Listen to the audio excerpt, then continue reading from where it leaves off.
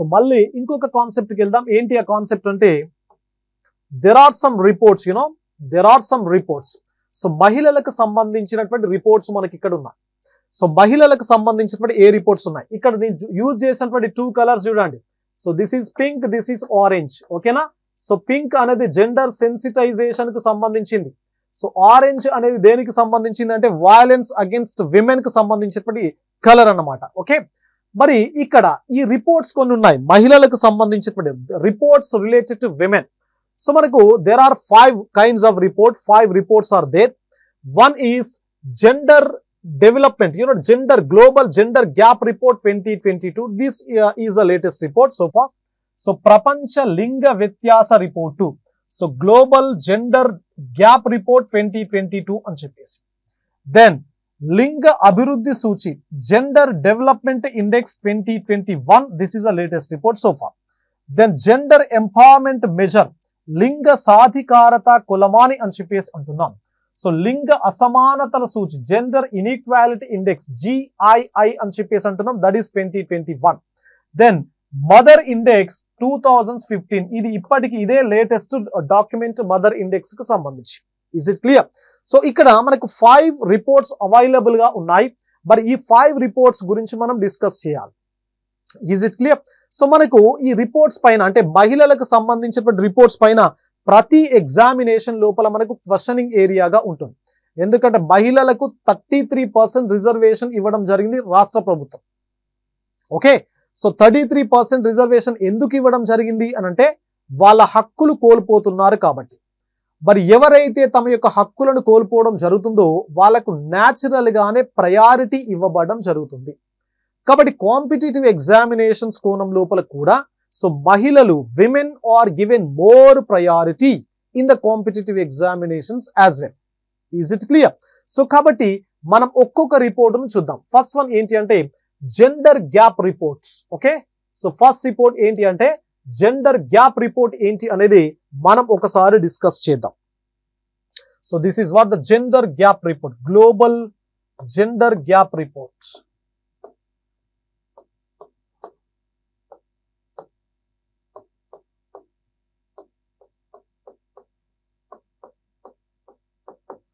So ఇది ఏ సంవత్సరానికి సంబంధించింది అంటే 2022, రైట్? సో ఇది ఇప్పటి వరకు ఇదే లేటెస్ట్ రిపోర్ట్ గా మనం కన్సిడర్ చేస్తాం.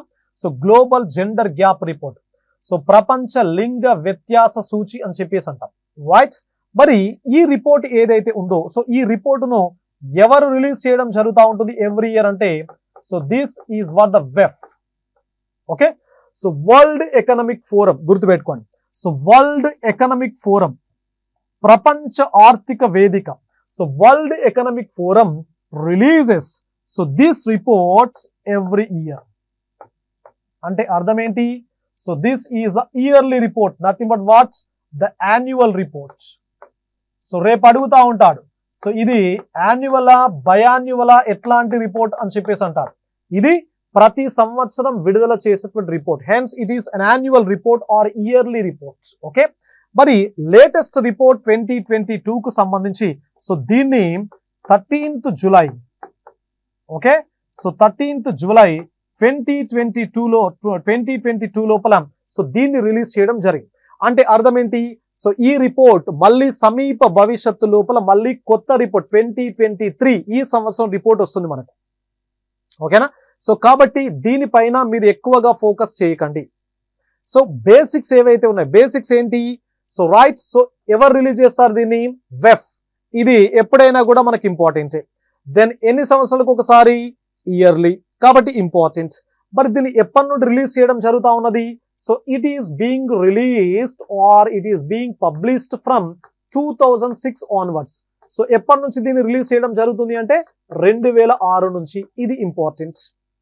ఓకే, అండ్ మరి ఈ 2006 నుంచి రిలీజ్ చేసినప్పుడు ఈ రిపోర్ట్ ఏదైతే ఉందో ఇది దేనికి సంబంధించి చూడండి. జెండర్ గ్యాప్ అంటే లింగ వ్యత్యాసం, అంటే లింగపరమైనటువంటి వ్యత్యాసం. పురుషులతో కంపేర్ చేస్తే మహిళలు ఎక్కడెక్కడ వీక్ గా ఉన్నారు, ఎక్కడెక్కడ గ్యాప్స్ ఉన్నాయి మహిళల యొక్క అప్లిఫ్ట్మెంట్ కు సంబంధించి, మహిళల యొక్క సాధికారితకు సంబంధించి ఎక్కడెక్కడ గ్యాప్స్ ఉన్నాయి అనేదే ఈ రిపోర్టు మనకు ఎక్కువగా పాయింట్అవుట్ చేయడం జరుగుతూ ఉంటుంది. Is it clear? మరి ఈ రిపోర్ట్ లోపల ఇక్కడ మనకు దెర్ ఈస్ అ స్కేల్. ఎట్లాంటి స్కేల్ అంటే 0 to 1 స్కేల్ ఉంటుంది. అంటే ప్రపంచం లోపల ఉండేటువంటి చాలా రకాల దేశాలు ఏవైతే ఉన్నాయో ఆ దేశాలను 0 నుంచి 1 మధ్య లోపల అరేంజ్ చేయడం జరుగుతుంది. Depends upon the parameters. So కొన్ని పారామీటర్స్ ఉంటాయి. ఆ పారామీటర్స్ లోపల వచ్చేటువంటి స్కోర్ను బేస్ చేసుకొని ఇక్కడ దేశాలన్నింటినీ కూడా so every country is arranged between 0 to 1 based on some parameters or based on some scores అన్నమాట. ఓకే, మరి ఇక్కడ ఏంటి ఆ పారామీటర్స్? ఈ రిపోర్ట్ తయారు చేయడానికి ఎట్లాంటి అంశాలను మనం ప్రాతిపదికగా తీసుకోవడం జరుగుతుంది అని గమనించినట్లయితే సో ఇవి చాలా important. So number 1, economic participation.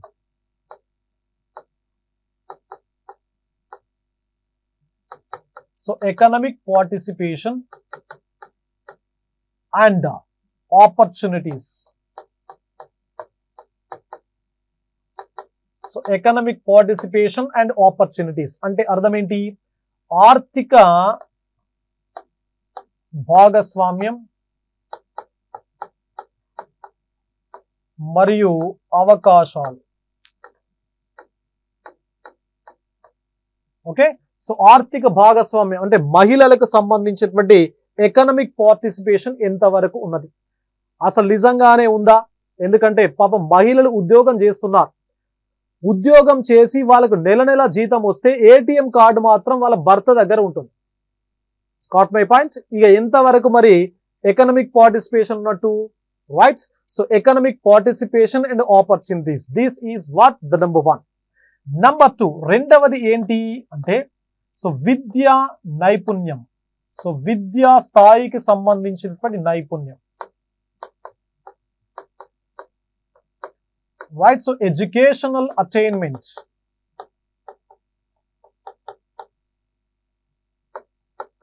So educational attainment అని చెప్పేసి అంటాం. అంటే విద్య లోపల వాళ్ళకు స్కిల్స్ ఏంటి? సో విద్య లోపల ఎట్లాంటి స్కిల్స్ ఉన్నాయి? ఎందుకంటే చాలా మంది మహిళలు హైయర్ ఎడ్యుకేషన్ కు వెళ్ళట్లేదు, అంటే గ్రాడ్యుయేషన్ వరకు చదువుతున్నారు. So then they will stop there education. So graduation తర్వాత పీజీ పోస్ట్ గ్రాడ్యుయేషన్ కానీ లేకపోతే రీసెర్చ్ దట్ ఈస్ పిహెచ్డీలు కానీ చేయట్లేదు. అంటే మహిళల యొక్క వాటా హైయర్ ఎడ్యుకేషన్ లోపల చాలా తక్కువగా ఉంది. So that share should be increased. ఇది పాయింట్. సో కాబట్టి వాళ్ళకి అసలు స్కిల్స్ చాలా తక్కువగా ఉన్నాయి. Technical skills are engineering skills కూడా చాలా తక్కువగా ఉన్నాయి అని చెప్పేసి గుర్తించడం జరిగింది. సో కాబట్టి విద్యా స్థాయి లోపల నైపుణ్యాలు ఎంతవరకు ఉన్నాయి అనేది second parameter. Then third parameter is ఆరోగ్యము మరియు మనుగడ. ఆరోగ్యము మరియు మనుగడ. Right. So health and survival. So health and survival. So health అనేది చాలా ఇంపార్టెంట్. ఎందుకంటే sound mind in a sound body అని చెప్పేసి. సో సౌండ్ బాడీ లోపల సౌండ్ మైండ్ ఉంటుంది అని చెప్పేసి చాలా సందర్భాల లోపల మీరు మాట్లాడుతుంటే అక్కడ చదువుతూ ఉంటాం. మరి ఇక్కడ ఆరోగ్యం బాగా ఉంటేనే వారు ప్రాపర్ గా సర్వైవ్ కాగలుగుతూ ఉంటారు. సో భారతదేశాన్ని మనం ఎగ్జాంపుల్ గా తీసుకున్నట్లయితే so most of the Indian women are anaemic. భారతదేశం లోపల ఎనీమియాతో సఫర్ అవుతున్నటువంటి విమెన్ చాలా మంది ఉన్నారు. ఎనీమియా అంటే రక్తహీనత, అంటే హీమోగ్లోబిన్ లెవెల్ చాలా తక్కువగా ఉన్నటువంటి మహిళలు భారతదేశం లోపల అరౌండ్ 30 to 40% ఉన్నారు. అంటే భారతదేశంలోనే ఎనీమిక్ పేషెంట్స్ ఉన్నారు అంటే వాళ్ళు ప్రాపర్ గా పనులు చేయలేరు. సో మాటి మాటికి అలసటకు లోను కావడం జరుగుతుంది, టైర్డ్ అయిపోతుంటారు. సో ఇట్లాంటి కండిషన్ ఉంది కాబట్టి health and survival is very very significant are very very important. Then number 4 is political empowerment.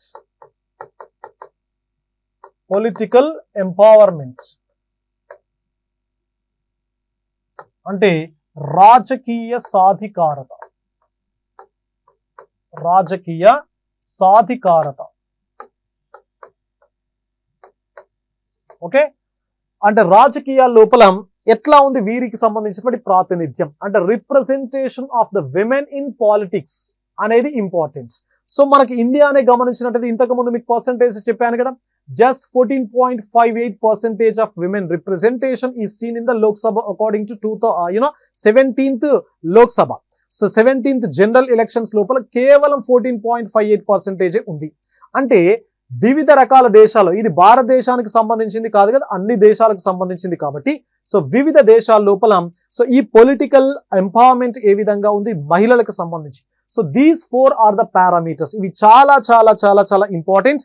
ఈ 4 పారామీటర్స్ మీరు గుర్తుపెట్టుకోవాలి. ఓకేనా? సో ఇదంతా బేసిక్ స్ట్రక్చర్. ఈ బేసిక్ స్ట్రక్చర్ అనేది మారదు, మనకు రిపోర్ట్ మారుతుంది. ఎందుకంటే సో మనకు జూలై, ఆగస్ట్, సెప్టెంబర్ ఈ 3 months లోపల మనకు 2023 రిపోర్ట్ వచ్చే అవకాశం ఉంది. కాబట్టి ఇప్పుడు నేను చెప్పబోయే ఆ స్టాటిస్టిక్స్ మీరు గుర్తుపెట్టుకున్నా గుర్తుపెట్టుకోకపోయినా ప్రాబ్లం లేదు. ఎందుకంటే సమీప భవిష్యత్తు లోపల మనకు కొత్త స్టాటిస్టిక్స్ వచ్చే అవకాశం ఉంది. కాబట్టి మీరు ఆ కొత్త స్టాటిస్టిక్స్ పైనే ఫోకస్ చేయండి. బట్ ఈ కాన్సెప్ట్స్ అనేది కొత్త స్టాటిస్టిక్స్ వచ్చిన పాతదున్న ఇది చాలా ఇంపార్టెంట్. ఏంటి, ఎవరు పబ్లిష్ చేస్తారు? వెఫ్ వాళ్ళు. ఎన్ని సంవత్సరాలకు ఒకసారి? ఇయర్లీ. దెన్ మరి ఎప్పటి నుంచి పబ్లిష్ చేస్తున్నారు? 2006 నుంచి. సో దీని యొక్క డాక్యుమెంట్ లోపల స్కేల్ ఏదైతే ఉందో స్కోర్ ఏ విధంగా ఉంటుంది?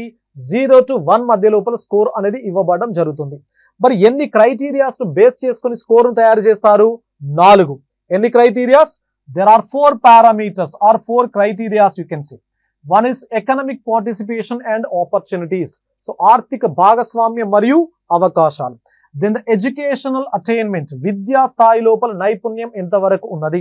Then health and survival, so ఆరోగ్యం మరియు మనుగడకు సంబంధించినటువంటి అంశాలు ఏ విధంగా ఉన్నాయి. Then political empowerment, political partnership are participation of women ఏ విధంగా ఉంది. Is it clear? సో ఈ అంశాలు. మరి లాస్ట్ రిపోర్ట్ అంటే 2022 రిపోర్ట్ ని ఒకసారి చూస్తే డీటెయిల్స్ అవసరం లేదు మనకు, ఎందుకంటే report will be changed. So report will be changed in near future. So సమీప భవిష్యత్తు లోపల రిపోర్ట్ 23 వస్తుంది. కాబట్టి నేను పెద్దగా డీటెయిల్స్ కి వెళ్ళను, జస్ట్ గుర్తుపెట్టుకోండి. సో 2022 డాక్యుమెంట్ లోపల, ఓకేనా, 2022 డాక్యుమెంట్ లోపల మనకు మొత్తం 146 కంట్రీస్ ను వీళ్ళు స్టడీ చేయడం జరిగింది. ఈ రిపోర్ట్ లోపల 146 కంట్రీస్ ను కన్సిడర్ చేశారు. మరి ఈ 146 కంట్రీస్ ఏవైతే ఉన్నాయో సో ఈ కంట్రీస్ లోపల మనకు ఫస్ట్ పొజిషన్ లోపల ఉన్నటువంటి కంట్రీ ఏది అంటే Iceland are island. So Iceland country top 1 position లోపల ఉన్నది. So then followed by Finland, దీని తర్వాత Finland, followed by Norway, followed by New Zealand, followed by Sweden. Okay, ఈ 5 కంట్రీస్ ఏవైతే ఉన్నాయో టాప్ 5 కంట్రీస్ గా ఉన్నాయి. ఓకేనా? So Iceland, Finland, Norway, New Zealand and Sweden. మీకు ఇవన్నీ కూడా మళ్ళీ మారిపోతూ ఉంటాయి. ఓకే, నేను చెప్పినా కూడా ఏదో నేను చెప్తున్నాను కాబట్టి అవి మళ్ళీ అలాగే ఉంటాయి అని చెప్పేసి అంటే అలాగా ఉండవు, గుర్తుపెట్టుకోండి. సో ఇది ఫస్ట్. సో లాస్ట్ కంట్రీ ఒకటే చెప్తాను, గుర్తుపెట్టుకోండి. లాస్ట్ కంట్రీ ఏది అంటే Afghanistan. So Afghanistan ఎన్నవ country? That is what the 146th. ఇది 146వ దేశం. ఓకే, మరి ఇప్పుడు ఇది బాగానే ఉంది. Then come to India. So India's position, so India's position ఎంత అంటే 135th. సో 135వ స్థానంలో ఉంది. సో నెక్స్ట్ రిపోర్ట్ వచ్చిన ఏది 2023 రిపోర్ట్ వచ్చిన ఇది గుర్తుపెట్టుకోవాలి. ఎందుకంటే 2023 రిపోర్ట్ ప్రకారం ఇంత ఉంటే 2022 రిపోర్ట్ ప్రకారం ఎంత ఉన్నది ఇండియా యొక్క ర్యాంక్ అని చెప్పేసి అడుగుతా ఉంటాడు. కాబట్టి సో ఇది గుర్తుపెట్టుకోవాలి 135. ఇది ఎప్పుడు 2022 రిపోర్ట్ ప్రకారం. మరి 2021 రిపోర్ట్ ఏదైతే ఉందో అంటే లాస్ట్ దీనికి ముందు రిపోర్ట్ ఏదైతే ఉందో దీని ప్రకారం 140th పొజిషన్ లో ఇండియా ఉన్నది. ఓకే, మరి ఇది లేటెస్ట్ రిపోర్ట్ కాబట్టి ఇది గుర్తుపెట్టుకోండి. నెక్స్ట్ రిపోర్ట్ వచ్చినా ఇది గుర్తుపెట్టుకోండి. సో దీని ప్రకారం ఇండియా యొక్క స్కోర్ 0.629. సో మనకు 0 నుంచి 1 మధ్య లోపల స్కోర్ ఉంటుంది అని చెప్పేసి అన్నాను. కాబట్టి సో ఇండియా యొక్క స్కోర్ 0.629. సో ఎప్పుడు 135th పొజిషన్ కు సంబంధించి సో 2022 లోపల. ఓకే, మళ్ళీ మనకు ఇండియా యొక్క పొజిషన్ ను రేపు కొత్త రిపోర్ట్ వచ్చిన తర్వాత, న్యూ రిపోర్ట్ వచ్చిన తర్వాత, సో ఇండియా పొజిషన్ మళ్ళీ ఈ డిఫరెంట్ 4 సెగ్మెంట్స్ లోపల కూడా మీరు చూసుకోండి. ఒకటి ఎకనామిక్ పార్టిసిపేషన్ అండ్ ఆపర్చునిటీస్ లోపల ఎంత ఉంది స్కోర్, ఈ స్కోర్ ఇండివిజువల్ గా చూడాలి. ఈ స్కోర్ ను ఫస్ట్ క్రైటీరియా లోపల ఏ విధంగా ఉంది, సెకండ్ క్రైటీరియా లోపల ఏ విధంగా ఉంది, థర్డ్ క్రైటీరియా లోపల ఏ విధంగా ఉంది, అదే విధంగా ఫోర్త్ క్రైటీరియా లోపల కూడా ఏ విధంగా ఉంది అనేది మీరు గమనించాలి. ఓకేనా? సో ఇప్పుడు అవసరం లేదు, ఎందుకంటే మళ్ళీ జస్ట్ చేంజ్ అవుతుంది కాబట్టి అనవసరంగా మీ మైండ్ కు ఎక్కువగా స్ట్రెయిన్ ఇవ్వకండి. కొత్త రిపోర్ట్ వచ్చిన తర్వాత ఇక్కడ ఎంత స్కోరు, ఇక్కడ ఎంత స్కోరు, ఇక్కడ ఎంత స్కోరు, ఇక్కడ ఎంత స్కోర్ జస్ట్ నోట్ చేసుకోండి. ఓకేనా? సో మీకు పాత రిపోర్ట్ ప్రకారం మన దగ్గర డాక్యుమెంట్ ఉంది. So this is what the document. ఇంతకుముందు చెప్పాను కదా, Iceland, Finland, Norway, New Zealand and Sweden. So this is Afghanistan, Pakistan, Congo, Iran and Chad. So ఇవి వాటి యొక్క స్కోర్స్ కు సంబంధించి. ఇది చేంజ్ అవుతుంది కాబట్టి నేను ఎక్కువగా దీన్ని పాయింట్అవుట్ చేయదలుచుకోలేదు. దెన్ మళ్ళీ ఇండియా లోపల చూడండి. ఇండియా లోపల మీకు పారామీటర్స్ చెప్పాను కదా, పారామీటర్స్ ఏంటి? 4. 1, 2, 3, 4. This is what the economic participation and opportunities, then educational attainment, next health and survival, then political empowerment. So ఈ 4 లోపల ఇండివిజువల్ ర్యాంక్ చూడండి. మళ్ళీ individual rank, then individual score.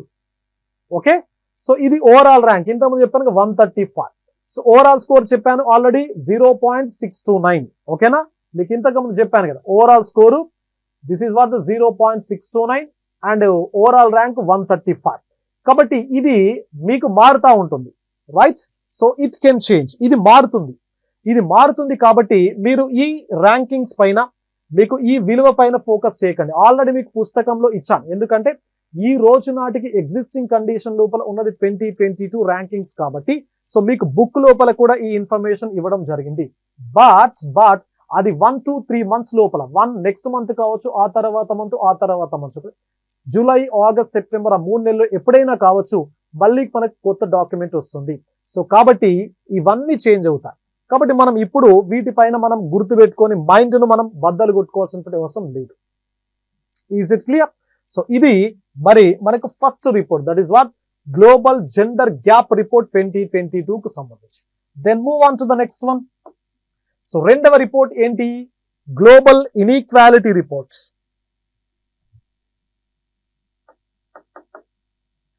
One second. Right, so ఇదే కదా global inequality reports. Then gender development index కూడా ఉంది, GDI కూడా ఉంది. సో ఇది చూసి ఒక్కొక్కటి చూద్దాం. సెకండ్ చూద్దాం, that is GII. So GII, right? GII అంటే జెండర్ ఇన్ఈక్వాలిటీ ఇండెక్స్. ఇది ఇప్పటి వరకు latest, that is 2021 latest. Okay, so GII global inequality index are gender. So gender inequality index. So gender inequality index అని చెప్పేసి అంటున్నాం. So ఇది first ఎప్పుడు publish కావడం జరిగింది అంటే, so it was published in the year 2010. So దీన్ని మొదటగా 2010 లోపల పబ్లిష్ చేయడం జరిగింది. ఇంపార్టెంట్. మరి యాక్చువల్ గా దీన్ని దీన్ని GDI gender development index and GEM gender empowerment measure. ఓకేనా? సో జెండర్ డెవలప్మెంట్ ఇండెక్స్ లింగ అభివృద్ధి సూచి, జెండర్ ఎంపవర్మెంట్ మెజర్ లింగ సాధికారత కొలమాని అని చెప్పేసి అంటాం. జెండర్ ఎంపవర్మెంట్ మెజర్ లింగ సాధికారత కొలమాని, జెండర్ డెవలప్మెంట్ ఇండెక్స్ లింగ అభివృద్ధి సూచి అని చెప్పేసి అంటాం. ఈ రెండింటిని, ఇవి గతంలో ఉండేవి, ఇప్పుడు కూడా ఉన్నాయి అనుకోండి, దట్ ఈస్ డిఫరెంట్. ఇవి రెండింటి ప్లేస్ లోపల ఒక కన్సాలిడేట్ రిపోర్ట్ రావడం జరిగింది. ఆ కన్సాలిడేట్ రిపోర్ట్ ఏంటి అంటే, so gender inequality reports are index you can see. ఓకేనా? అంటే ఇన్ఈక్వాలిటీ అంటే అర్థం ఏంటి? అసమానతలు. ఓకేనా? అసమానతలు అంటే పురుషునికి స్త్రీకి మధ్య లోపల ఎక్కడెక్కడ అసమానతలు, ఇంబ్యాలెన్సెస్ కనబడుతున్నాయి. ఫర్ ఎగ్జాంపుల్, ఎక్కడ ఇది సీన్ ఇన్ ఎవ్రీవేర్. సో ప్రతి చోట మనకు స్త్రీలకు పురుషులకు మధ్య లోపల స్పష్టమైనటువంటి అసమానతలు కనబడతా ఉంటాయి. మన రూరల్ ఏరియాస్ లోపల, గ్రామీణ ప్రాంతాల లోపల డైలీ వేజ్ నే మీరు ఎగ్జాంపుల్ గా తీసుకుంటే, సో పురుషులకు 200 రూపీస్ పర్ డే ఇస్తే వేజ్, వేతనం, రోజువారీ వేతనం, కూలీ పురుషులకు 200 ఇస్తే మహిళలకు 150 రూపీస్ ఇస్తా ఉంటాం, లేదా 140 రూపీస్ ఆర్ 130 రూపీస్ ఇస్తా ఉంటాం. అంటే అక్కడనే మనకు డైలీ వేజ్ లోపలనే ఇట్లాంటి ఇంబ్యాలెన్సెస్ ఆర్ అసమానతలు కనబడుతున్నాయి చూడండి. మరి ఇది కేవలం ఇక్కడ కాదు, everywhere, it is seen everywhere. ప్రతి రంగం లోపల, ప్రతి అంశం లోపల మనకు ఈ అసమానతలు అనేవి కనబడడం జరుగుతున్నది. కాబట్టి మరి ఈ అసమానతల పైన తయారయ్యేటువంటి రిపోర్ట్ ఏది అంటే, so gender inequality index. So ఇది లాస్ట్ రిపోర్ట్ 2021 కు సంబంధించి ఉన్నది. సో ఈ సంవత్సరం కూడా రావడానికి అవకాశం ఉన్నది. సో కాబట్టి ఇది ఫస్ట్ పబ్లిష్ అయింది ఎప్పుడు అంటే 2010 లోపల పబ్లిష్ అయింది. So this is a consolidated report of gender development as well as gender empowerment measure. మరి ఇక్కడ సో ఈ రిపోర్ట్ కు సంబంధించి మనకు ఈ రిపోర్ట్ లోపల ఎన్ని కంట్రీస్ ను ప్రాతిపదికగా తీసుకోవడం జరిగింది లాస్ట్ రిపోర్ట్ లోపల అంటే 170 నేషన్స్. ఓకే, 170. సో ఈ 170 కంట్రీస్ ఏవైతే ఉన్నాయో, సో వీటి లోపల సో ఫస్ట్ పొజిషన్ లోపల, సో మొదటి పొజిషన్ లోపల Denmark. So Denmark, then followed by second position Norway, so etcetera etcetera. మళ్ళీ ఈ రిపోర్ట్స్ అన్ని కూడా మనకు మారే అవకాశం ఉంది కాబట్టి నేను మరీ డీటెయిల్స్ వెళ్ళట్లేదు. దెన్ ఇక్కడ 170th కంట్రీ, 170వ దేశం ఏది అంటే యెమెన్. సో యెమెన్ ఇది ఒక అరబ్ నేషన్. యెమెన్ అనేది 170th పొజిషన్ లోపల ఉన్నది. మరి ఇండియా యొక్క పొజిషన్ ఎంత?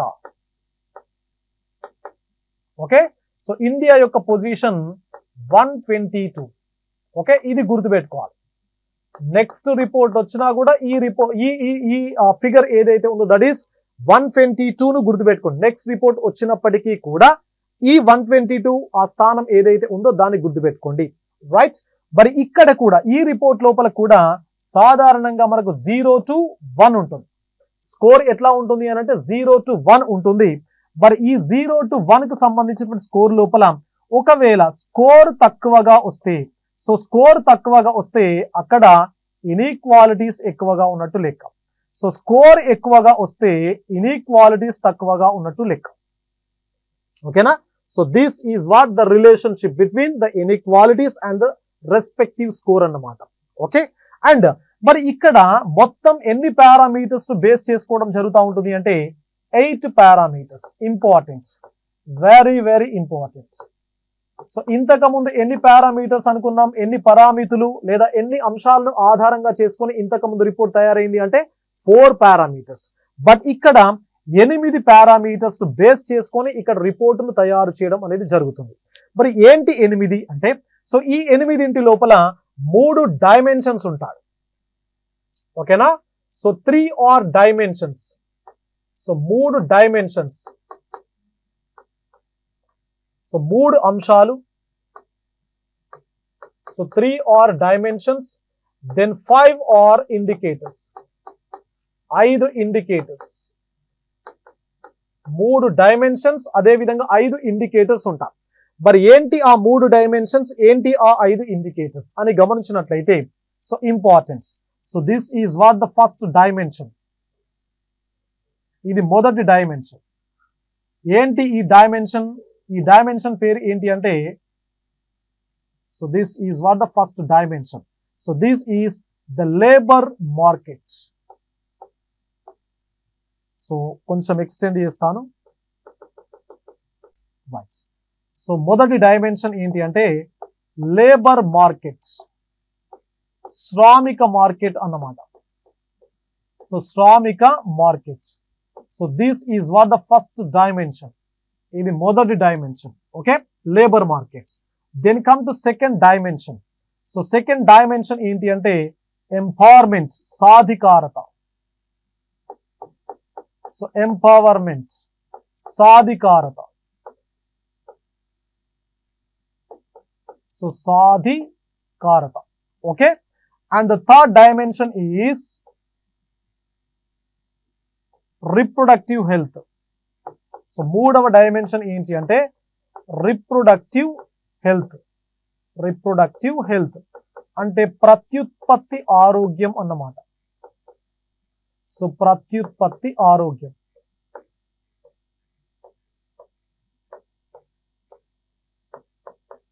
Okay, so these 3 are the dimensions of the reports. ఈ రిపోర్ట్ కు సంబంధించినటువంటి 3 డైమెన్షన్స్ ఇవి. ఒకటి లేబర్ మార్కెట్స్, రెండవది ఎంపవర్మెంట్ సాధికారిత, అదే విధంగా రిప్రొడక్టివ్ హెల్త్ అంటే ప్రత్యుత్పత్తికి సంబంధించినటువంటి ఆరోగ్యం. Is it clear? దెన్ ఇప్పుడు ఈ లేబర్ మార్కెట్ లోపల there is one indicator. This is what the dimension. In the dimension, so this sides you can have an indicators. Okay, మరి ఇక్కడ లేబర్ మార్కెట్ అనేది మొదటి డైమెన్షన్. ఈ మొదటి డైమెన్షన్ కు సంబంధించి ఒకే ఒక ఇండికేటర్ అనేది ఉంటుంది. సో ఏంటి ఆ ఇండికేటర్ అంటే labour participation rates. So labour participation rates అంటే కూలీ భాగస్వామ్యపు రేటు అన్నమాట. కూలీల భాగస్వామ్యపు రేటు అంటే మహిళలు ఎవరైతే ఉన్నారో, మహిళలు లేబర్ మార్కెట్ లోపల కూలీలుగా ఎంతమంది పనిచేయడం జరుగుతుంది. సో ప్రపంచవ్యాప్తంగా వివిధ దేశాల లోపల ఎంతమంది మహిళలు కూలీలుగా పనిచేస్తున్నారు. So what is a composition or what is the share or percentage of women who are working as a laborers in different countries. Okay, so ఇది మొదటి ఇండికేటర్. సో ఫస్ట్ డైమెన్షన్ లోపల ఫస్ట్ ఇండికేటర్ అన్నమాట. ఒకే మొదటి dimension లో ఒకే parameter are indicator ఉంటుంది. Then come to empowerment. Empowerment లోపల 2 indicators ఉంటాయి. So number 1 indicator ఏంటి అంటే విద్యా స్థాయి, ఎడ్యుకేషన్ లెవెల్ అన్నమాట. విద్యా స్థాయి. So this is what the education level. ఆ ఎడ్యుకేషన్ లెవెల్ ఎంత వరకు అంటే సెకండరీ స్థాయి, అంటే సెకండరీ ఎడ్యుకేషన్ ఉంటుంది కదా, సెకండరీ ఎడ్యుకేషన్ పైన. సో సెకండరీ ఎడ్యుకేషన్ తర్వాత ఏమొస్తుంది? ఇంటర్మీడియట్ తర్వాత ఏమొస్తుంది? Higher education. హైయర్ ఎడ్యుకేషన్ అంటే డిగ్రీ, పీజీ ఇంకా తర్వాత. సో ఇట్లాంటి అన్ని కూడా మనకు ఒక ఇండికేటర్ గా ఉన్నాయి. ఎందులో? ఎంపవర్మెంట్ లోపల మహిళలకు సంబంధించి. అంటే మహిళల యొక్క విద్యా స్థాయి లోపల సెకండరీ ఎడ్యుకేషన్ ఎంతమంది చదువుతున్నారు, దాని తర్వాత ఇంటర్మీడియట్ ఎంతమంది చదువుతున్నారు, దెన్ హైయర్ ఎడ్యుకేషన్ యొక్క పర్సెంటేజ్ ఏ విధంగా ఉంది మహిళలకు సంబంధించి. ఇది ఇండికేటర్. దెన్ సెకండ్ ఇండికేటర్ ఏంటి అంటే so participation are representation in parliament. Representation in parliament. So parliament లోపల భాగస్వామ్యం లేదా ప్రాతినిధ్యం. So partnership in parliament are you can say representation in parliament. Parliament లోపల ప్రాతినిధ్యం ఎట్లా ఉంది లేదా భాగస్వామ్యం ఎట్లా ఉంది. సో భారతదేశాన్ని తీసుకుంటే మీకు చెప్పాను రీసెంట్ పార్లమెంట్ లోపల 14.58%. అదే మీరు రువాండాను తీసుకున్నారు అనుకోండి 61.3% ఫీమేల్ పార్టిసిపేషన్ అనేది పార్లమెంట్ లోపల ఉన్నది. సో కాబట్టి మరి ఈ పార్లమెంట్ లోపల ప్రాతినిధ్యం ఏ విధంగా ఉంటుంది, దెన్ విద్యా స్థాయి ఏంటి, ఇవి 2 ఇండికేటర్స్ మనకు దేనికి సంబంధించినవి అంటే ఎంపవర్మెంట్ లోపల ఉండేటువంటి ఇండికేటర్స్ అన్నమాట. దెన్ సో థర్డ్ కి రండి, reproductive health. This is related to the health of the women. ఇది మహిళల యొక్క ఆరోగ్యానికి సంబంధించినటువంటి పారామీటర్. మరి దీని లోపల కూడా మనకు 2 అంశాలు ఉంటాయి. సో 2 ఇండికేటర్స్ ఉంటాయి. Indicator number 1 is MMR. So MMR అంటే మెటర్నల్ మోర్టాలిటీ రేట్ అన్నమాట.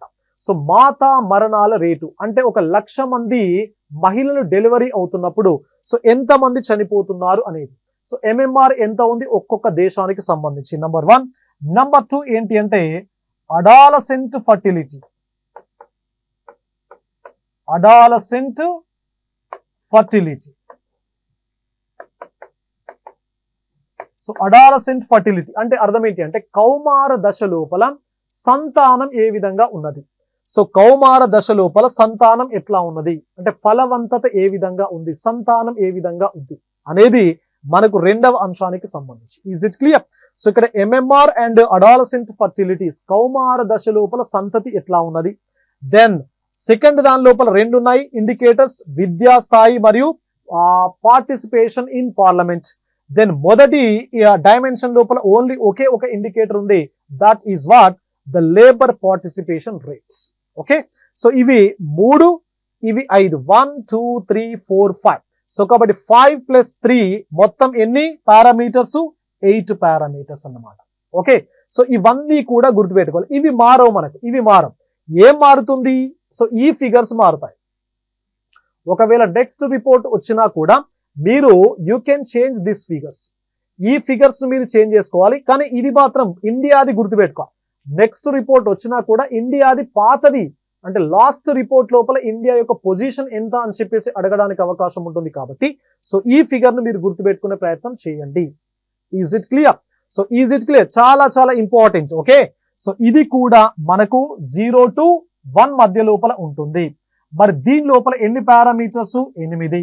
సో 3 డైమెన్షన్స్, దెన్ 5 ఇండికేటర్స్ అని చెప్పేసి. ఓకే, మరి ఇందు లోపల ఫస్ట్ పొజిషన్, లాస్ట్ పొజిషన్ చెప్పాను. అదే విధంగా ఇండియాకు సంబంధించినటువంటి పొజిషన్ కూడా చెప్పాను. ఒకసారి మీకు ఈ డాక్యుమెంట్ ను కూడా చూపిస్తాను, చూడండి.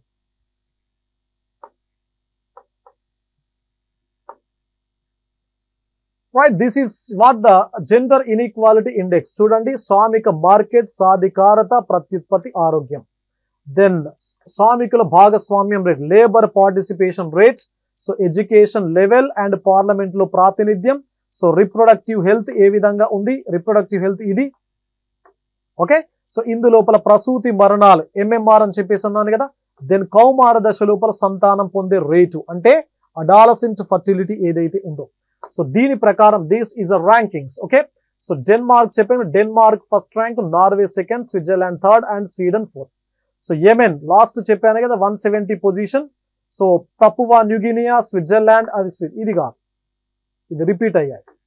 సో దిస్ ఈస్ రిపీటెడ్, ఇది కాదు. ఓకే, అవసరం కూడా లేదు మనకు. సో ఇది బ్రిక్స్ కంట్రీస్, మన బ్రిక్స్ కంట్రీస్ ఉంటాయి కదా. సో బ్రిక్స్ దేశాలు ఏవైతే ఉన్నాయో బ్రిక్స్ దేశాలకు సంబంధించినటువంటి ర్యాంకింగ్స్ కూడా ఇవ్వడం జరిగింది. బట్ ఇది చేంజ్ అవుతా ఉంటుంది. ఓకేనా, సో చేంజ్ అయ్యేటువంటి అంశాలను మనం ఎక్కువగా ఇప్పటి నుంచి ఫోకస్ చేయాల్సినటువంటి పని లేదు. ఒకవేళ మన ఎగ్జామినేషన్ నాటికి అంటే రేపు నోటిఫికేషన్ వచ్చి ప్రిలిమ్స్ ఎగ్జామినేషన్ డేట్ ఇచ్చి ఆ ఎగ్జామ్ డేట్ వరకు ఒకవేళ ఇది గనక చేంజ్ కాకపోతే అప్పుడు దీన్ని చదవండి. రైట్, మళ్ళీ చేంజ్ అయితే అనవసరంగా డబుల్ బర్డెన్ ఎందుకు, అవసరం లేదు. ఓకేనా, సో ఇది మరి second one. Then come to the third one. So మూడవ అంశం ఏంటి? లింగ అభివృద్ధి సూచి అని చెప్పేసి. సో థర్డ్ రిపోర్ట్ ఏంటి? GDI. ఓకేనా, GDI means gender development index. So ఇది కూడా మనకు 2022కు సంబంధించి last documents. So gender development index 2022 ఇది కూడా ఈ ఇయర్ సమీప భవిష్యత్తు లోపల కొత్త డాక్యుమెంట్ రాబోతున్నది. సో కాబట్టి మనం ఎక్కువగా కష్టపడొద్దు. సో ఇక్కడ దీని లోపల ఈ అంశానికి సంబంధించి మనకు ఏంటి దీనికి సంబంధించి అంటే సో ఇక్కడ కూడా మనకు ఎక్కువ మొత్తం లోపల 0 to 1 మధ్య లోపల ర్యాంకింగ్స్ అనేవి ఉంటాయి. సో 0 to 1 మధ్యలో ర్యాంకింగ్స్ ఉంటాయి. నంబర్ 1 మీరు గుర్తుపెట్టుకోవాల్సినటువంటి అంశం. మరి ఈ డాక్యుమెంట్ ఎప్పుడు ఫస్ట్ తయారు కావడం జరిగింది అంటే 1995 లోపల ఫస్ట్ దీన్ని రిలీజ్ చేయడం జరిగింది. So this report is associated with the HDI ranking. మీకు ఇది సెపరేట్ గా ఇవ్వడం జరగదు. So it is associated with the HDI. So HDI rankings ఉంటాయి కదా, హ్యూమన్ డెవలప్మెంట్ ఇండెక్స్ ర్యాంకింగ్స్ ఉంటాయి కదా. మరి హ్యూమన్ డెవలప్మెంట్ ఇండెక్స్ కూడా ఆల్మోస్ట్ ఎవ్రీ ఇయర్, సో ఇది ఎవ్రీ ఇయర్ అంటే యాన్యువల్ రిపోర్ట్ గా ఉంటుంది. కాబట్టి మనకు ఈ ఇయర్ ఈ డాక్యుమెంట్ వస్తుంది కొత్తది. నాకు తెలిసి మీరు ప్రిలిమ్స్ ఆర్ స్క్రీనింగ్ ఎగ్జామ్ వరకు కొత్త HDI డాక్యుమెంట్ రావడం జరుగుతుంది. సో కాబట్టి HDI డాక్యుమెంట్ లోపల ఏదైతే ర్యాంకింగ్ ఉందో సేమ్ అదే ర్యాంకింగ్ మనకు GDI లోపల కూడా సేమ్ ఉంటుంది. కాబట్టి ఇప్పుడు లేటెస్ట్ ర్యాంకింగ్ ను గమనించినట్లయితే సో ఇండియాకు సంబంధించినటువంటి లేటెస్ట్ HDI ర్యాంకింగ్ ను కానీ GDI ర్యాంకింగ్ కానీ మీరు చూస్తే సో దిస్ ఈస్ వాట్ 132. ఇది ఎంత ఉంటే GDI కూడా అంతే ఉంటుంది, 132 ఉంటుంది. ఓకే, సో మరి ఎన్ని పారామీటర్స్ తీసుకుంటారు ఇక్కడ? పారామీటర్స్ ఎన్ని అంటే ఈ ర్యాంకింగ్ అంటే HDIకి ఎన్ని పారామీటర్స్ అయితే తీసుకుంటారో సేమ్ యాజ్ ఇట్ ఈస్ గా జీడీఐకి అదే విధంగా వర్తించడం జరుగుతుంది. సో ఎన్ని పారామీటర్స్? 3 పారామీటర్స్. 3 పారామీటర్స్. ఓకేనా? సో ఏంటి 3 పారామీటర్స్ అంటే, సో నంబర్ 1 విమెన్ కి సంబంధించినటువంటి లైఫ్ ఎక్స్పెక్టెన్సీ. లైఫ్ ఎక్స్పెక్టెన్సీ అంటే జీవన ప్రమాణం ఏదైతే ఉందో, ఓకేనా? సో జీవన ఏమంటారు? సగటు ఆయుష్. సో ఎన్ని సంవత్సరాలు బ్రతకడం జరుగుతుంది, మినిమం ఎంత, మాక్సిమం ఎంత అని చెప్పేసి. సో లైఫ్ ఎక్స్పెక్టెన్సీ కనీస ఆయు ప్రమాణం అంటాం. సో మినిమం లైఫ్ ఎక్స్పెక్టెన్సీ కనీస ఆయు ప్రమాణం అంటే ఎన్ని సంవత్సరాలు మహిళలు బ్రతకడానికి అవకాశం ఉంది అని. రెండవ పారామీటర్ ఏంటి అంటే ఎడ్యుకేషన్ లెవెల్. సో విద్యా స్థాయి. సో విద్యా స్థాయి అంటే దీని లోపల average education, average level of schooling and mean level of schooling అని చెప్పేసి రెండు ఉంటాయి. సో జస్ట్ ఇక్కడ గుర్తుపెట్టుకోండి, ఎడ్యుకేషన్ లెవెల్, విద్యా స్థాయి. మూడవది standard of living. Standard of living అంటే ఏమంటారు? జీవన ప్రమాణ స్థాయి. జీవన ప్రమాణాలు ఏ విధంగా ఉంటాయి అంటే, అందరు జీవన ప్రమాణాలు అంటే అర్థం ఏంటి? సో మహిళలు అంటే బట్ట పొట్ట ఇవి అంటారు కదా జనరల్ గా, అంటే కూడు గుడ్డ ఏవైతే ఉన్నాయో. సో హౌసింగ్ ఉందా? 1 second. Right. So housing facilities ఉందా? దెన్ న్యూట్రియంట్స్ అంటే వాళ్ళకు సరైనటువంటి రీతి లోపల పోషక పదార్థాలు ఉన్నటువంటి ఆహారం అందుతుందా? సో వాటర్ ఫెసిలిటీ ప్రాపర్ గా ఉందా? మంచి ఏది సురక్షితమైనటువంటి నీరు, so safe drinking water available గా ఉందా? అదే విధంగా హెల్త్ ఫెసిలిటీస్ అవైలబుల్ గా ఉన్నాయా? సో ఇవన్నీ కూడా మనకు స్టాండర్డ్ ఆఫ్ లివింగ్ కిందికి రావడం జరుగుతుంది. సో కాబట్టి ఇవి కనీస ప్రమాణాలు, జీవన ప్రమాణాలు, విద్యాస్థాయి, అదే విధంగా సగటు ఆయుష్ ఏదైతే ఉందో. సో ఈ 3 పారామీటర్స్ ఏవైతే ఉన్నాయో, సో వీటిని బేస్ చేసుకొని మనకు GDI, so gender development index ను తయారు చేయడం అనేది జరుగుతుంది. సో ఇది కూడా ఈ సంవత్సరం లోపల నాకు తెలిసి మీరు ప్రిలిమ్స్ వచ్చేసరికి ఈ రిపోర్ట్ మారిపోతుంటుంది. సో కాబట్టి హెచ్డిఐ ర్యాంకింగ్ ఏదైతే ఉందో ప్రస్తుతం 132, అదే యాజ్ ఇట్ ఈస్ గా మనకు జీడిఐ ర్యాంకింగ్ గా ఉంటుంది. సో ఇది మీరు గుర్తుపెట్టుకోండి. రైట్. సో దెన్ నంబర్ 4, 4వ అంశం ఏంటి అనంటే మనకు GeM, that is gender empowerment measure అని చెప్పేసి. మరి జెండర్ ఎంపవర్మెంట్ మెజర్ లోపల మనం ఎక్కువగా దేనిపైన ఫోకస్ చేయడం జరుగుతూ ఉంటుంది అంటే, so women in administration. So మహిళలు అడ్మినిస్ట్రేషన్ లోపల ఎట్లా ఉన్నారు? సో విమెన్ ఇన్ అడ్మినిస్ట్రేషన్ అంటే పాలన లోపల మహిళల యొక్క రోల్ ఏ విధంగా ఉంది. దెన్ రెండవది పార్లమెంట్ లోపల ఆర్ చట్టసభల లోపల. So parliament and state legislature ఏదైతే ఉందో, so state legislature, okay. So state legislatures ఏవైతే అంటే రాష్ట్రాలకు సంబంధించినటువంటి శాసనసభలు ఏవైతే శాసన మండళ్ళు ఉన్నాయో, సో వాటి లోపల కానీ పార్లమెంట్ లోపల వీరి యొక్క భాగస్వామ్యం, partnership are you can say percentage are representation ఏ విధంగా ఉన్నది. సో ఈ 2 అంశాలు ఏవైతే ఉన్నాయో, ఈ 2 అంశాల ద్వారా మనము ఇక్కడ 2 అంశాల ద్వారా మహిళలకు ప్రయారిటీ గనక ఇవ్వబడితే, సో దాన్ని జెండర్ ఎంపవర్మెంట్ మెజర్ అని చెప్పేసి పేరుతో మనం పిలుస్తూ ఉంటాం. సో ఇది ఆల్రెడీ మనం చూసాం. మనకు ఇండియా లోపల జనరల్ గా 1952, so this is what the first Lok Sabha. So first లోక్సభను గమనించినట్లయితే, సో ఇందులో మహిళలు ఎంతమంది మహిళలు గెలవడం జరిగింది అంటే 23 మెంబర్స్ గెలిచారు. సో ఇది 4.4% కు ఈక్వివాలెంట్. ఓకేనా? 23 మంది గెలిచారు కాబట్టి మొత్తం సభ్యుల లోపల మహిళల యొక్క సభ్యుల శాతం ఎంత అంటే 4.4%. Is it clear? దెన్ ఇక పెరుగుతూ ఉంటే దెన్ లాస్ట్ చూద్దాం. 16th లోక్సభ లోపల మనకు ఎంత పర్సెంటేజ్ ఉన్నది ఇది అంటే 64 మెంబర్స్ గెలవడం జరిగింది. So 10.8%.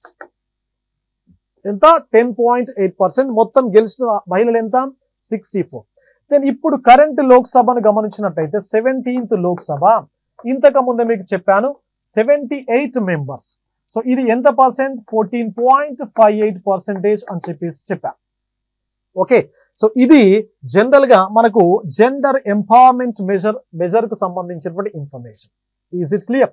So then move on to the next one, that is what ఏది mother index. So mother index. So mother index అనేది ఇది లాస్ట్ రిపోర్ట్ 2015 కి సంబంధించినటువంటి రిపోర్టే మనకు లేటెస్ట్ అండ్ లాస్ట్ రిపోర్ట్. మరి దీన్ని ఎవరు రిలీజ్ చేయడం జరిగింది అంటే యుఎస్ఏ వాళ్ళు రిలీజ్ చేయడం జరిగింది. యుఎస్ఏ లోపల there is an organisation called save the children. అక్కడ ఉండేటువంటి ఆర్గనైజేషన్ ఏంటి అంటే సేవ్ ద చిల్డ్రన్ అనేటువంటి ఒక ఆర్గనైజేషన్ వాళ్ళు సో దీన్ని రిలీజ్ చేయడం జరిగింది. ఏ పేరుతో రిలీజ్ చేశారు? ఈ మదర్ ఇండెక్స్ ను ఒక డెఫినిట్ నేమ్ తో రిలీజ్ చేయడం జరిగింది. That is what the urban disadvantage. వాళ్ళు ప్రతి రిపోర్టును ఒక ట్యాగ్ లైన్ తో రిలీజ్ చేస్తూ ఉంటారు. మరి ఇక్కడ ఈ రిపోర్టును ఏ పేరుతో రిలీజ్ చేయడం జరిగింది అని అంటే so urban disadvantage. So urban disadvantage అనేటువంటి పేరుతో ఈ రిపోర్టును రిలీజ్ చేయడం అనేది జరిగింది. సో కాబట్టి ఈ రిపోర్ట్ లోపల మొత్తం 179 నేషన్స్ ను వీళ్ళు కన్సిడర్ చేయడం జరిగింది. 179 దేశాలు. సో ఈ 179 దేశాల లోపల ఇండియా యొక్క పొజిషన్ ఎంత అంటే 140. దీనిపైన కూడా చాలా ఎగ్జామ్స్ లోపల క్వశ్చన్స్ రావడం జరిగింది. Okay, so 140th position India అనేది అక్వైర్ చేయడం జరిగింది.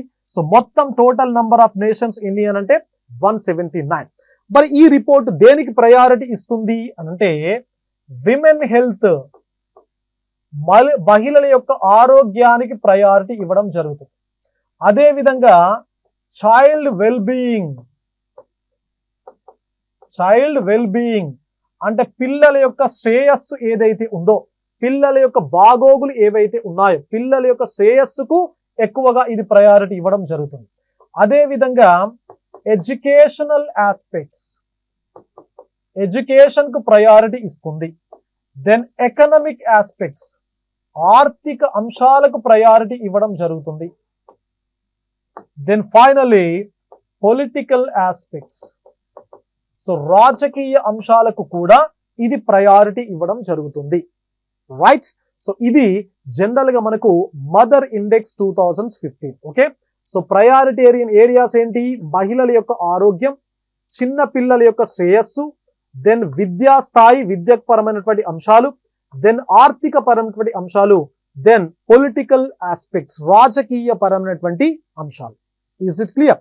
సో ఇది మరి కంప్లీట్ గా మదర్ ఇండెక్స్ కు రిలేటెడ్ గా ఉండేటువంటి ఇన్ఫర్మేషన్. రైట్, సో ఇప్పుడు ఒక చిన్న మనకు బేసిక్ కాన్సెప్ట్స్ ఉన్నాయి, ఒకసారి చూద్దాం. Right, so this is about some terminology, some terms related to women. So మరి విమెన్ కు రిలేటెడ్ గా ఉండేటువంటి కొన్ని పదాలు ఇక్కడ మనకు కనబడుతున్నాయి, చూడండి. ఓకేనా? సో ఫస్ట్ ఇవి రెండు చెప్తాను చూడండి, sex and gender. So sex అంటే అర్థం ఏంటి అంటే sex is a biological aspect. గుర్తుపెట్టుకోండి, సెక్స్ అంటేనే ఇది ఒక జైవిక అంశం. So it is a biological aspect, ఇది ఒక జైవిక అంశం.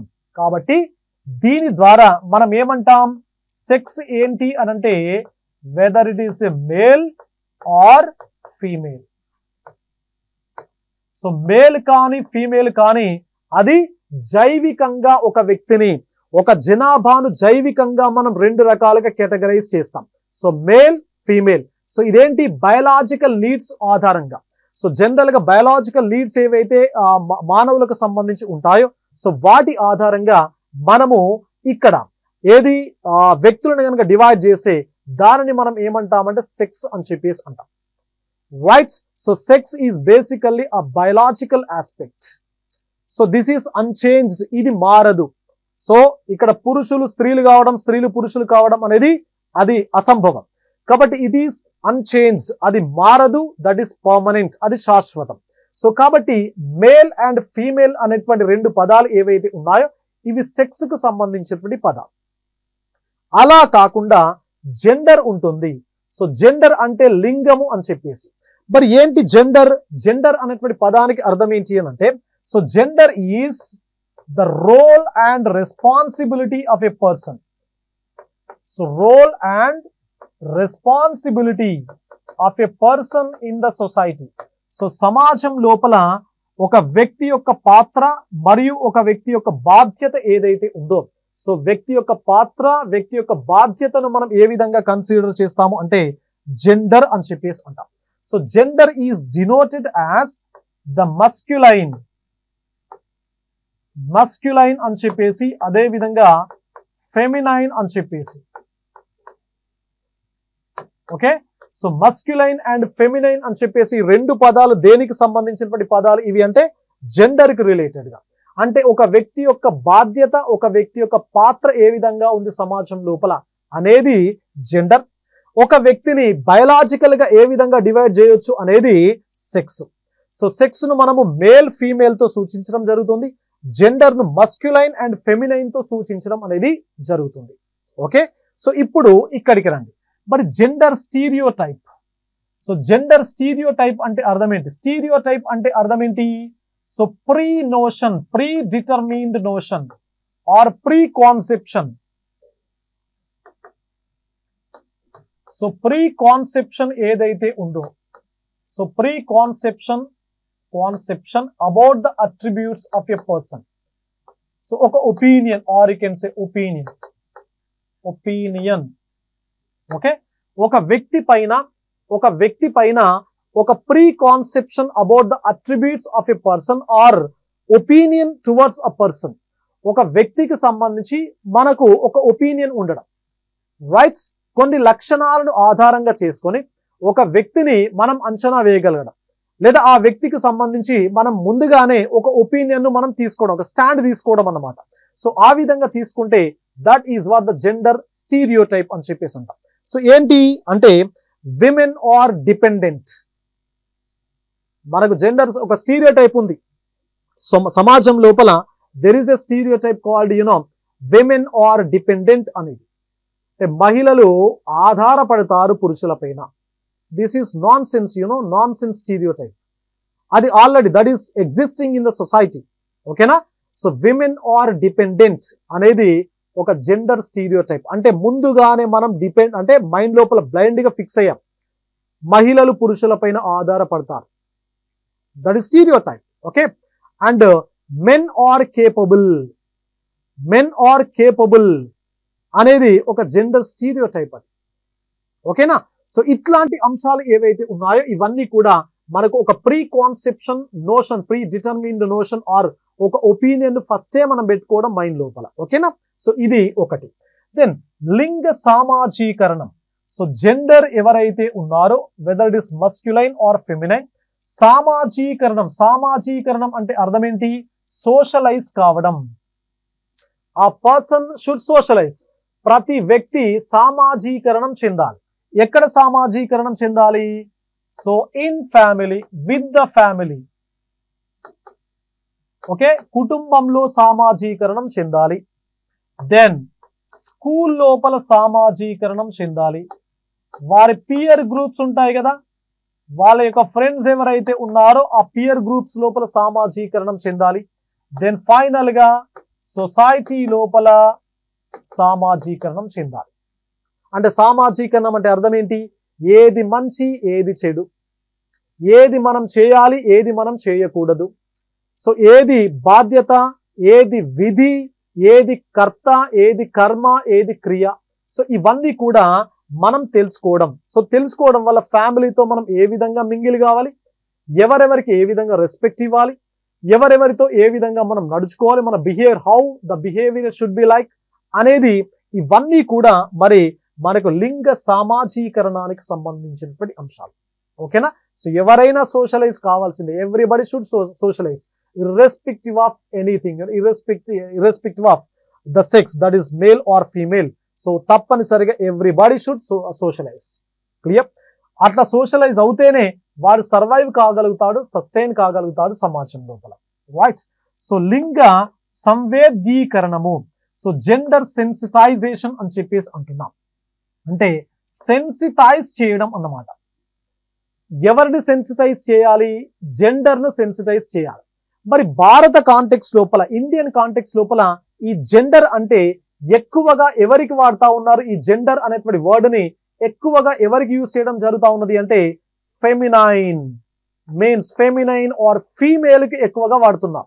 సో జెండర్ అంటే gender does not mean a female.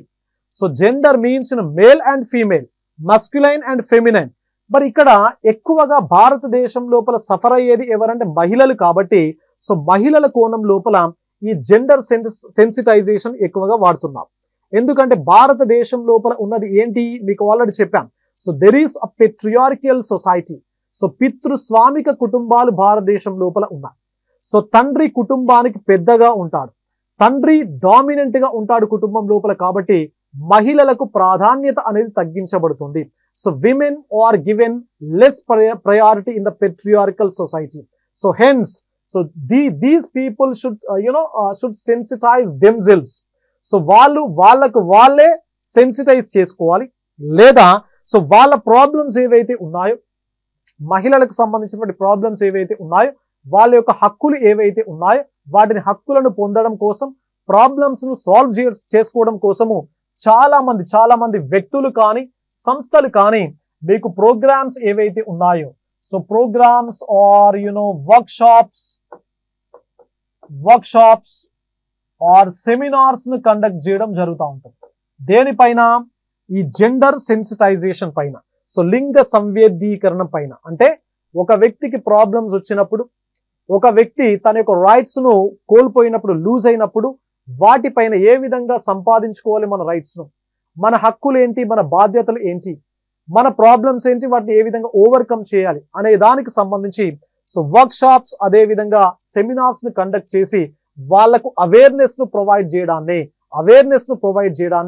So ఏమంటారు అంటే లింగ సంవేదీకరణం అని చెప్పేసి అంటాం. సో జెండర్ సెన్సిటైజేషన్ అని చెప్పేసి అంటాం. ఓకే, సో ఇది మరి ఒక కొన్ని words are terminology related to the women, right.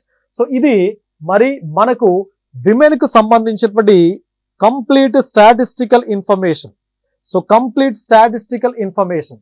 So this is what the first concept.